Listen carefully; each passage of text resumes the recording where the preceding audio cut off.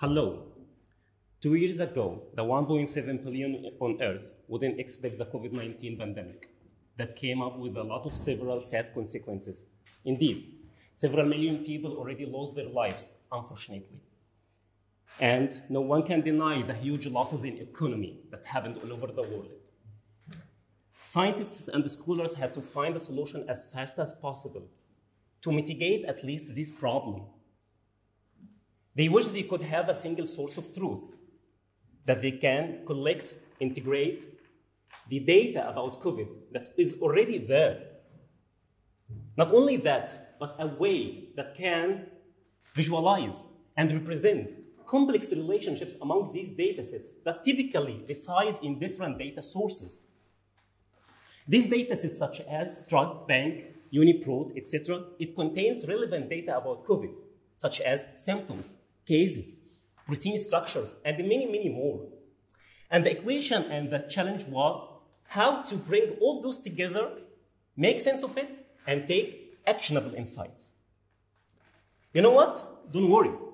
Data and computer science were there to find a solution. They said, yeah, we can use knowledge graphs. Knowledge graphs is an efficient means actually to find, to connect, and integrate data from different data sources. So knowledge graphs are great, aren't they? But you know what? They can get very big very easily because we integrate a lot of data sets in one single source. Research showed that one single machine couldn't handle these large volumes of knowledge graphs. That's why in my thesis, I'm trying to use distributed systems, simply several machines, to process and query these knowledge graphs.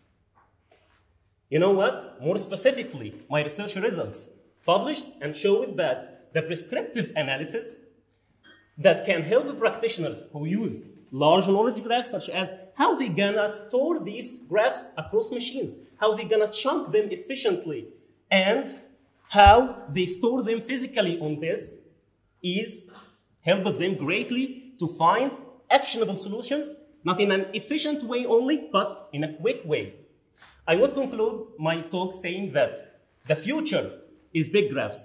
Let's connect the world. Thank you.